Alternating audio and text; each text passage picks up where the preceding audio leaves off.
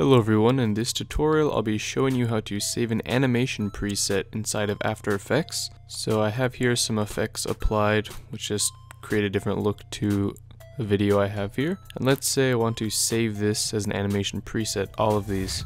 I'll go ahead and select all of my effects and then go to Animation, Save Animation Preset, and I can call it whatever I want, and I can also save it wherever I want. It's by using that save feature that people can actually create their own presets and make a living off of it.